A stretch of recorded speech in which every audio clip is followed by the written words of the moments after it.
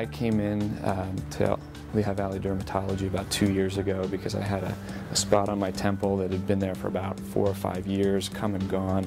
Not only did they determine that I had basal cell cancer there, that I actually had a melanoma on my neck. Much of what we do at the office every day is centered around skin cancer checks. Typically, we take into account risk factors for skin cancer, be that your skin type, if you're fair or more dark, if you have a lot of pigmented lesions to begin with, if you have any family history of skin cancer, any history of significant sunburns or artificial tanning, that might increase your risk for skin cancer. Quite honestly, there has been no history of skin cancer in my family, so the fact that I was the first of my parents or my sister was maybe a little bit of a surprise. He has history of significant sun exposure, light eyes, and light hair.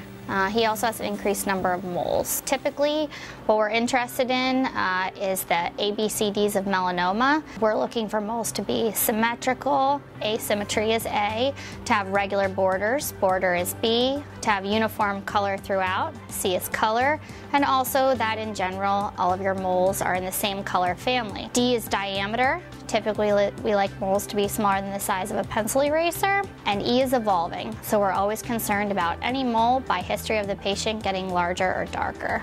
So have you noticed anything new or different that you're concerned about? At this point, I'm every 6 months, and I'm sure it'll be that way unless, I'm sure annually, at the very least for the rest of my life. Lehigh Valley Dermatology is fantastic. From the very beginning, the care that Dr. Vasily, Sarah, and Dr. Senef, who did my Mohs surgery, has been wonderful. And quite honestly, they were the dermatologists for my wife all growing up. So there's a long history here for our family, and we're very appreciative of how they've cared for us.